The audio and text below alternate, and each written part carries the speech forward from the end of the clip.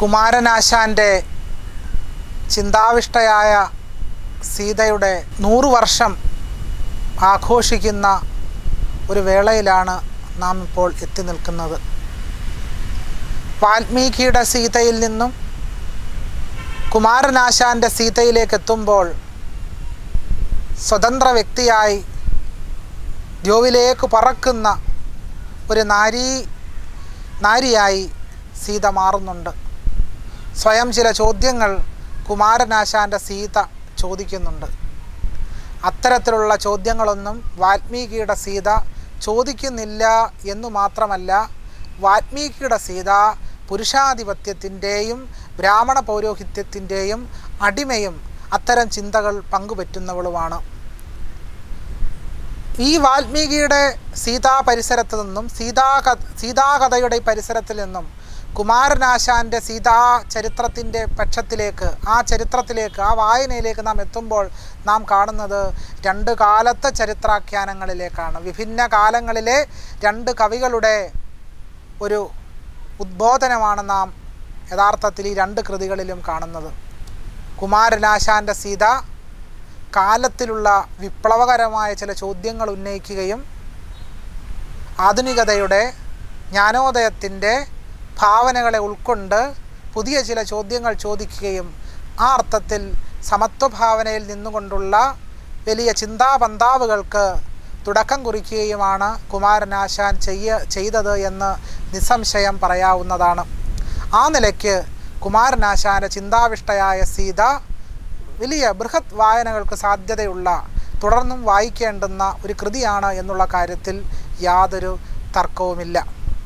ഈ ഒരു പരിസരത്തിൽ നിന്നുകൊണ്ട് വേണം യഥാർത്ഥത്തിൽ നാം ഇപ്പോൾ നോക്കുന്നത് കുമാരനാശാൻ്റെ കൃതിക്ക് 100 വയസ്സ് തികയുന്ന ഒരു വേളയിൽ ആ കൃതിക്ക് 100 വയസ്സ് തികഞ്ഞ് ഒരു കാലയളവിൽ നിന്നുകൊണ്ട് ഒരുപാട് നാം വളർന്നു കഴിഞ്ഞു. ആധുനികമായ ശാസ്ത്രബോധവും നിരവധി കണ്ടുപിടുത്തങ്ങളും സ്ത്രീകളുടെ സമത്വത്തെ സംബന്ധിച്ച, ലിംഗസമത്വത്തെ സംബന്ധിച്ച, ലിംഗനീതിയെ സംബന്ധിച്ച വലിയ ആലോചനകളുടെ പരിസരത്ത് നിന്നുകൊണ്ടാണ് നാം ഇന്ന് കുമാരനാശാൻ്റെ ചിന്താവിഷ്ടയായ സീതയെയും വാൽമീകിയുടെ സീതയെയും ഒക്കെ കാണേണ്ടത് എന്നുള്ള കാര്യം നാം മറന്നു പോകരുത്. ഇങ്ങനെ പുതിയ ലോകക്രമത്തിനകത്ത് നിൽക്കുകയും പൗരാണികമായ ലോകബോധം പേറിക്കൊണ്ട് കുലസ്ത്രീകളെ സൃഷ്ടിക്കുന്ന ഒരു ധർമ്മത്തിലല്ല നാം പ്രവർത്തിക്കേണ്ടത്. മറിച്ച് സ്വതന്ത്രമായ സ്ത്രീകളെയും സ്വതന്ത്രമായ മനുഷ്യരെയും ഭാവന ചെയ്യുന്ന ഒരു ലോകക്രമത്തെ ആയിരിക്കണം നാം ഭാവന ചെയ്യേണ്ടത്. ആ നിലയ്ക്കാണ് വാൽമീകിയുടെ സീത വിമർശവിധേയമാകുന്നത്. യഥാർത്ഥത്തിൽ ഇതിലൂടെ രാമൻ്റെ പ്രവൃത്തിയും വിമർശവിധേയമാവുകയാണ്. രാമൻ നൂറ്റാണ്ടുകളായി വിമർശിക്കപ്പെട്ടുകൊണ്ടിരിക്കുന്നത് സീതയെ കാട്ടിലുപേക്ഷിച്ച ക്രൂരനായ ഒരു ഭർത്താവ് എന്ന നിലയ്ക്ക് ആണ് എന്നുള്ള കാര്യത്തിൽ യാതൊരു തർക്കവുമില്ല. ധാർമ്മികതയെ സംബന്ധിച്ച, സത്യസന്ധതയെ സംബന്ധിച്ച, നീതിയെ സംബന്ധിച്ച പക്ഷത്തു നിന്ന് ചിന്തിക്കുന്നവർക്ക് രാമൻ്റെ ഈ പ്രവൃത്തിയോട് ഒരു തലത്തിലും യോജിക്കാവുന്നതല്ല എന്ന കാര്യം തർക്കമില്ല. ഫ്യൂഡൽ നാടുവാഴിത്തത്തിൻ്റെയും രാജാധികാരിത്വത്തിൻ്റെയും ഒക്കെ തണലിൽ നിൽക്കുന്നവർക്ക് ഒരു സ്ത്രീയെ നിഷ്കാസിതയാക്കുവാൻ എളുപ്പമാണ് എന്നുള്ളതാണ് ഇതിൽ നിന്നും നമുക്ക് മനസ്സിലാകുന്നത്. ആധുനിക ഭരണഘടന നിലനിൽക്കുമ്പോൾ പോലും സ്ത്രീകൾ ചവിട്ടിയരയ്ക്കപ്പെടുകയും പൊതുവിടങ്ങളിലും ക്രൂരമായ ബലാത്കാരത്തിന് ഇടയാവുകയും ചെയ്യുമ്പോൾ സീത ഒരു ഉത്തമ പ്രതീകമായി നമ്മുടെ മുമ്പിൽ വന്നു നിൽക്കുകയും സീതയെയാണ് മാതൃകയാക്കേണ്ടത് എന്ന് നമ്മെ പറഞ്ഞു പഠിപ്പിക്കുകയും ചെയ്യുന്നു. രാമായണത്തെപ്പറ്റി ഒരു വിശകലനം ചെയ്യുമ്പോൾ സ്വാമി വിവേകാനന്ദൻ പറയുന്നത് സീതയാണ് ഞങ്ങളുടെ നാട്ടിലെ ഉത്തമമായ നാരീരത്നം എന്നാണ്. ഇങ്ങനെ സീതയെ ഉത്തമമായ ഒരു നാരീരത്നമായി അവതരിപ്പിക്കുന്നതിലൂടെ സ്ത്രീകൾ എല്ലാം സഹിക്കേണ്ടവരും ക്ഷമിക്കേണ്ടവരുമാണെന്നുള്ള ഒരു വാർപ്പ് മാതൃകയാണ് യഥാർത്ഥത്തിൽ സൃഷ്ടിക്കപ്പെടുന്നത്. ഈ വാർപ്പ് മാതൃകകളെ തച്ചുടയ്ക്കാതെ പുതിയ ലോകക്രമമോ പുതിയ സ്വതന്ത്ര ലോകങ്ങളോ നമുക്ക് സൃഷ്ടിക്കാനേ സാധ്യമല്ല. രാമൻ്റെ ഹാസ്യപ്രധാനമായി രാമനെ ചിരിപ്പിക്കുകയും സന്തോഷിപ്പിക്കുകയും ചെയ്യുന്ന ഭദ്രൻ എന്ന വിദൂഷകനാണ് സീതയെപ്പറ്റി രാമനോട് പറയുന്നത്. എന്നെപ്പറ്റി പൗരന്മാരും ജനങ്ങളും എന്തു പറയുന്നു? സീതയെയും ഭരതനെപ്പറ്റി എന്തു പറയുന്നു? ലക്ഷ്മണൻ, ശത്രുഘ്നൻ, കൈകേയി എന്നിവരെ പറ്റി ആളുകൾ എന്തു പറയുന്നു എന്ന ചോദ്യമാണ് ഉത്തരകാണ്ഡത്തിൽ 43-ാം സർഗത്തിൽ രാമൻ ഭദ്രനോട് ചോദിക്കുന്ന ചോദ്യമായി നാം കാണുക. കീദൃശം ഹൃദയേ തസ്യ സീതാ സംഭോഗജം സുഖം അംഗമാരോപ്യതു പുരാ രാവണേന ബലാൻ ഹൃദാം ലങ്കാമപി പുരാ നീതാം അശോകവനികാംഗതാം രക്ഷസാവശമാപന്നം കഥം രാമോന കുൽസ്യതി എന്നാണ് ഭദ്രൻ സീതയെപ്പറ്റി പറയുന്നത്. ഉത്തരകാണ്ഡത്തിലെ 43-ാം സർഗത്തിലാണ് ഈ ശ്ലോകമുള്ളത്. ഭദ്രൻ പറയുന്നത് ലോകരിങ്ങനെയൊക്കെ പറയുന്നു എന്ന് പറഞ്ഞുകൊണ്ടാണ് സീതയെപ്പറ്റിയുള്ളൊരു അപവാദം രാമൻ്റെ ചെവിക്കുള്ളിലേക്ക് ഭദ്രൻ നിറച്ചു കൊടുക്കുന്നത്. രാവണൻ ബലമായി അപഹരിച്ച് ഒക്കത്തെടുത്തു കൊണ്ടുപോവുകയും ലങ്കാപുരിയിലെ അശോകവനിയിൽ പാർപ്പിക്കുകയും ചെയ്ത സീതയോടുകൂടി രാമൻ സംഭോഗസുഖം, ലൈംഗിക സുഖം അനുഭവിക്കുന്നത് എങ്ങനെയാണെന്നാണ് ചോദിക്കുന്നത്. രാക്ഷസന് അധീനയായി തീർന്നവളെ എങ്ങനെ രാമൻ വെച്ചു പൊറുപ്പിക്കുന്നു എന്നാണ്. ഈ ചോദ്യത്തിന് ഇപ്പോഴും മാറ്റമില്ല. ബലാത്കാരം ചെയ്യപ്പെട്ട ഒരു സ്ത്രീ പിന്നീട് വിവാഹിതയാവുകയാണെങ്കിൽ ആ സ്ത്രീയെ ഒരു ഭർത്താവ് എങ്ങനെയാണ് വെച്ചുകൊണ്ടിരിക്കുന്നത് എന്ന് ഇപ്പോഴും നമ്മുടെ ലോകബോധം ശങ്കിച്ചുകൊണ്ടേയിരിക്കുന്നു. ഒരു സ്ത്രീ വീണ്ടും പുനർവിവാഹിതയാവുകയാണെങ്കിൽ മറ്റൊരു പുരുഷനൊപ്പം സംഭോഗം ചെയ്തവളായി, ഉപയോഗിക്കപ്പെട്ടവളായി സ്ത്രീയുടെ ശരീരത്തെ കാണുന്ന ഉപകരണാത്മകമായ ഒരു യുക്തിയിലാണ് ഇപ്പോഴും ഇന്ത്യൻ സമൂഹം നിലനിൽക്കുന്നത്. ഇതിൻ്റെ വേരുകൾ വാൽമീകിയിൽ ആഴ്ന്നു കിടക്കുകയാണ്.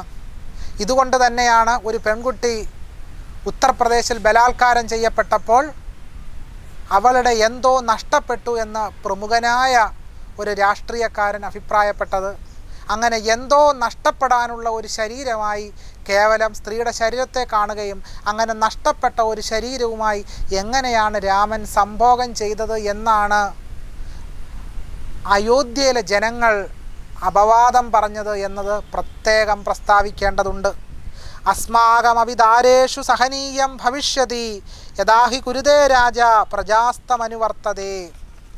അങ്ങനെ രാമൻ ഒരു തരത്തിൽ വഴിപിഴച്ചവളെന്ന് അടയാളപ്പെടുത്തപ്പെട്ട സീതയെ എങ്ങനെയാണ് വെച്ചു പൊറുപ്പിക്കുക? അങ്ങനെ സീതയെ വെച്ചു പൊറുപ്പിക്കേണ്ടി വരുമ്പോൾ രാജാവ് ചെയ്യുന്നത് പോലെ യഥാ രാജ തഥാ പ്രജ എന്നത് പറയുന്നത് പോലെ ഇങ്ങനെ മുറതെറ്റി നടക്കുന്ന സ്ത്രീകളെ നമുക്കും പാലിക്കേണ്ടി വരില്ലേ എന്ന ചോദ്യമാണ് ലോകർ ഉന്നയിക്കുന്നത് എന്ന് ഭദ്രൻ രാമനോട് പറയുന്നു. ഏവം ബഹുവിധ വാചോ വദന്തി പുരവാസിനഃ നഗരേഷു ച സർവേഷു രാജൻ ജനവദേഷു ച. ഭദ്രൻ മഹാരാജാവിനോട് പറഞ്ഞു, അല്ലയോ രാമ, പുരവാസികൾ ഇങ്ങനെ പലതരത്തിലും അപവാദങ്ങൾ പറയുന്നുണ്ട്. നഗരത്തിലും ജനപദത്തിലുമെല്ലാം അപവാദങ്ങൾ പറഞ്ഞുകൊണ്ടിരിക്കുന്നു. തുടർന്ന് സുഹൃത്തുക്കളെയെല്ലാം പറഞ്ഞു വിട്ടതിന് ശേഷം തനിക്കുണ്ടായ ഘോരമായ അപവാദത്തെപ്പറ്റി രാമൻ തൻ്റെ സഹോദരങ്ങളോട്, ലക്ഷ്മണനോടും ശത്രുഘ്നനോടും ഭരതനോടും പറ്റി പറയുകയാണ്. നഹി പശ്യാമ്യഹം ഭൂതം കിഞ്ചിത് ദുഃഖമതോധികം സ്വസ്ഥം പ്രഭാതേ സൗമിത്രേ സുമന്ത്രാധിഷ്ഠിതം രഥം ആരൂഹ്യ സീതാമാരോപ്യ വിഷയാന്തേ സമുത്സൃജ ഗംഗായാസ്തു പരേ പാരേ വാൽമീകേസ്തു മഹാത്മനഃ ആശ്രമോ ദിവ്യസങ്കാശസ്തമസാ തീരമാശ്രിതഃ തത്രൈതാം വിജനേ ദേശേ വിസൃജ്യ രഘുനന്ദന എന്ന രാമൻ ലക്ഷ്മണനോട് പറഞ്ഞു. അതായത് ഇതിനേക്കാട്ടിലും വലിയ ഒരു ദുഃഖം എനിക്ക് ഇനിയും വരാനിടയില്ല. അതുകൊണ്ട് സൗമിത്രേ, അല്ലയോ ലക്ഷ്മണ, നീ ചെയ്യേണ്ടത് എന്തെന്നാൽ നാളെ പ്രഭാതത്തിൽ സുമന്ത്രരുമായി തേരിൽ കരയേറി സീതയെ തേരിൽ കയറ്റി രാജ്യത്തിൻ്റെ അങ്ങേക്കരയ്ക്ക് തള്ളിക്കളയുക. ഗംഗാനദിയുടെ അക്കരയിൽ വാൽമീകി മഹർഷിയുടെ ആശ്രമമുണ്ട്, തപസാ നദിയുടെ തീരത്ത്. അവിടെ സീതയെ പരിത്യജിച്ച് ലക്ഷ്മണ നീ വേഗത്തിൽ തിരിച്ചു. ഒരു ക്രൂരമായ വാക്കുകളാണ് രാമൻ പറയുന്നത് എന്നോർക്കണം. ഗർഭവതിയായ, അഗ്നിപരീക്ഷണം നടത്തി ചാരിത്രവതിയാണ് എന്ന് തെളിയിച്ച, പ്രത്യേകം പരാമർശിക്കേണ്ട ഒന്നാണ്, ചാരിത്രവതിയാണ് എന്ന് തെളിയിച്ച രാമനു കൂടി ബോധ്യം വന്ന ആ സന്ദർഭമൊക്കെ ഇരിക്കുമ്പോൾ പോലും ഗർഭവതിയായ ഒരു സ്ത്രീയെ കാട്ടിലുപേക്ഷിക്കാൻ യാതൊരു മടിയുമില്ലാത്ത, യാതൊരു മനസങ്കോചവുമില്ലാത്ത ഒരാളാണ് രാമൻ എന്നാണ് ഇതിൽ നിന്ന് നമുക്ക് മനസ്സിലാക്കാൻ സാധിക്കുന്നത്. ഇതോദ്യ നീയതാം സീത കുരുഷ്യവചനം മമ പൂർവമുക്തോഹമനയ ഗംഗാ തീരേഹമാശ്രമാൻ. ഇവിടെ നിന്നും സീതയെ കൊണ്ടുപോവുക, എൻ്റെ വാക്കനുസരിക്കുക. അവൾ മുമ്പ് എന്നോട് പറയുകയുണ്ടായി ഗംഗാതീരത്തിലെ ആശ്രമങ്ങൾ കാണണമെന്ന്. ഇങ്ങനെ സീതയെ പറഞ്ഞു പറ്റിക്കുന്ന ഒരു രാമനെയാണ് നാം ഇവിടെ കാണുക. ഒരിക്കൽ ഗർഭവതിയായതിനു ശേഷം സീത രാമനോട് പറയുകയുണ്ടായി, എനിക്ക് പണ്ടത്തെ പോലെ വനത്തിൽ കഴിഞ്ഞതുപോലെ ഒരു ദിനം വനത്തിൽ ആശ്രമത്തിൽ കഴിഞ്ഞാൽ കൊള്ളാം. ഈ ഒരു ആശയം മനസ്സിൽ വെച്ചുകൊണ്ടാണ് കാട്ടിൽ സീതയെ രാമൻ തള്ളിക്കളയുന്നത്. ഇങ്ങനെ കാട്ടിലുപേക്ഷിച്ച് മടങ്ങിപ്പോകാൻ തയ്യാറെടുക്കുമ്പോൾ ലക്ഷ്മണനോട് സീത പറയുന്ന ഒരു കാര്യമുണ്ട്. അഹം ത്യക്താച തേ വീര അയശോഭീരുണാജനെ യച്ഛതേ വചനീയം സ്യാത് അപവാദഃ സമുദ്ദിതഃ എന്ന്. ഇവിടെയാണ് വാൽമീകിയുടെ സീതയും കുമാരനാശാൻ്റെ സീതയും തമ്മിലുള്ള വ്യത്യാസം. വാൽമീകിയുടെ സീത പറയുന്നത്, ജനങ്ങൾക്കിടയിൽ പറന്ന അയശസ്സിനെ പേടിച്ചാണ് രാമ അങ്ങനെ ത്യജിച്ചത്. അപവാദത്തിൽ നിന്ന് അങ്ങയ്ക്കുണ്ടാവുന്ന അയശസ് ഞാൻ പരിഹരിക്കേണ്ടത് എൻ്റെയും കർത്തവ്യമാണെന്നാണ് സീത പറയുന്നത്. അതായത് കാട്ടിൽ കഴിയാൻ സീത സംതൃപ്തയാണ്, അല്ലെങ്കിൽ രാമനുണ്ടായ ഈ കഷ്ടനഷ്ടങ്ങൾ സഹിക്കുക എന്നുള്ളത് തൻ്റെ കർത്തവ്യമാണ് എന്ന പുരുഷമേധാവിത്വപരമായ ബ്രാഹ്മണ ആൺകോയ്മാപരമായ ഒരു ചിന്തയെ തന്നെയാണ് വാൽമീകിയുടെ സീത പിൻപറ്റുന്നത്. യഥാപവാദം പൗരാണാം തദൈവ രഘുനന്ദന പതിർഹി ദേവതാ നാര്യ പതിർബന്ധോ പതിർഗുരുഹു. ഉത്തരകാണ്ഡത്തിലെ 48-ാം സർഗത്തിൽ സീതയുടെ വാക്യങ്ങൾ ഇങ്ങനെയാണ്. പൗരാപവാദത്തെക്കുറിച്ചുള്ള ദുഃഖത്തോളവും വലിയ ദുഃഖമില്ല. സ്ത്രീകൾക്ക്, നാരികൾക്ക് ഭർത്താവാണ് ദൈവം, ഭർത്താവാണ് ബന്ധു, ഭർത്താവാണ് ഗുരു. അതുകൊണ്ട് അവർ ചെയ്യുന്നതെല്ലാം അനുസരിക്കുകയും ചെയ്യുന്നതെല്ലാം സഹിക്കുകയും എന്നുള്ളതാണ് തങ്ങളുടെ കർത്തവ്യമെന്ന ഒരു ആശയമാണ് വാൽമീകിയുടെ സീത പങ്കുവെക്കുന്നത്. ഇതിൽ നിന്നും നൂറ്റാണ്ടുകൾ കഴിഞ്ഞപ്പോൾ വളരെ വ്യത്യസ്തമായൊരു ചോദ്യം കാളിദാസൻ്റെ സീത ചോദിക്കുന്നുണ്ട്. വാച്യസ്ത്വയാമത് വചനാത്സരാജ വന്നോ വിശുദ്ധാമവിയൽ സമക്ഷം മാം ലോകവാദ ശ്രവണാദഹാസി ശ്രുതസ്യ കിം തൽ സദൃശ്യം കുലസ്യ എന്ന് രഘുവംശത്തിലെ 14-ാമത്തെ സർഗത്തിൽ 55-ാമത്തെ ശ്ലോകമാണിത്. സീത ലക്ഷ്മണനോട് പറയുന്നത് ഇങ്ങനെയാണ്.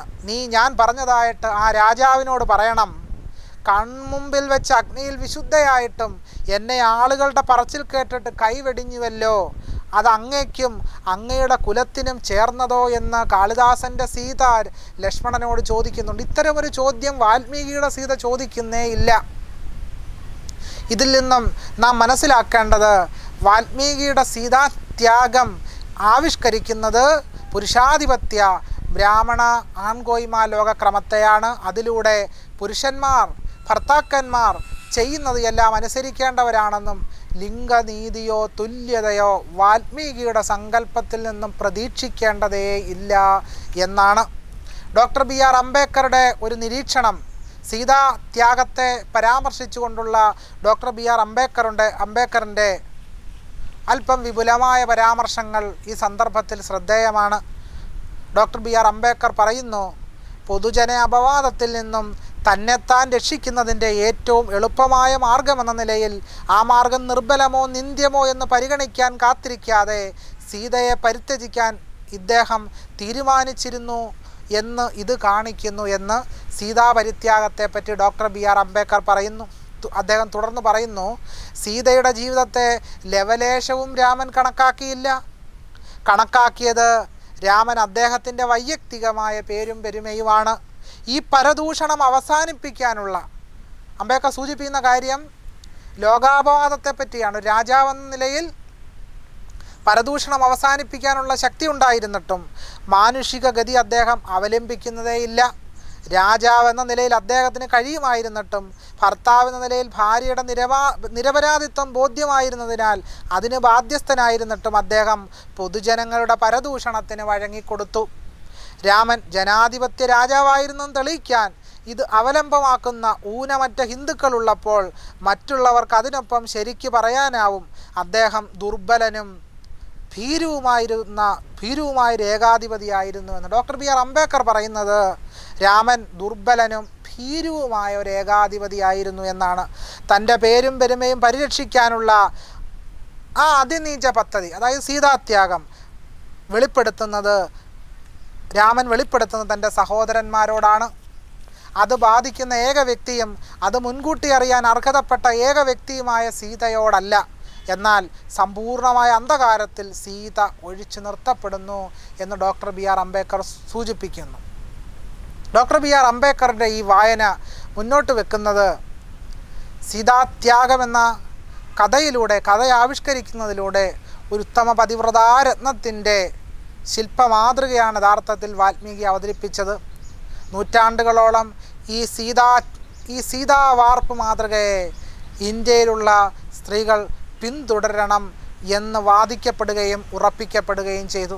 സീതയെ ഉല്ലംഘിക്കുവാനും സീത എന്ന സ്ത്രീ സ്വരൂപത്തെയാണോ പിൻപറ്റേണ്ടത് എന്നുമുള്ള വിപുലമായ ചർച്ചകൾക്ക് ഇന്ത്യയിൽ പലപ്പോഴും വേദി കിട്ടിയില്ല എന്നു മാത്രമല്ല, സീതയെ ഉത്തമ പതിവ്രതാരത്നത്തിൻ്റെ സ്ഥാനത്ത് പ്രതിഷ്ഠിക്കുകയും ചെയ്തതിലൂടെ വാൽമീകിയുടെ പലപ്പോഴും ഇന്ത്യൻ സ്ത്രീകൾ അനുഭവിക്കുന്ന കഷ്ടപ്പാടുകളുടെയും തമസ്കരണത്തിൻ്റെയും മൂർത്തിമത് ഭാവമായി അതിനെ നീതീകരിക്കുന്ന പാഠമായി വാൽമീകിയുടെ സീതാത്യാഗ പാഠം നിലനിൽക്കുന്നു എന്നുള്ളതാണ്.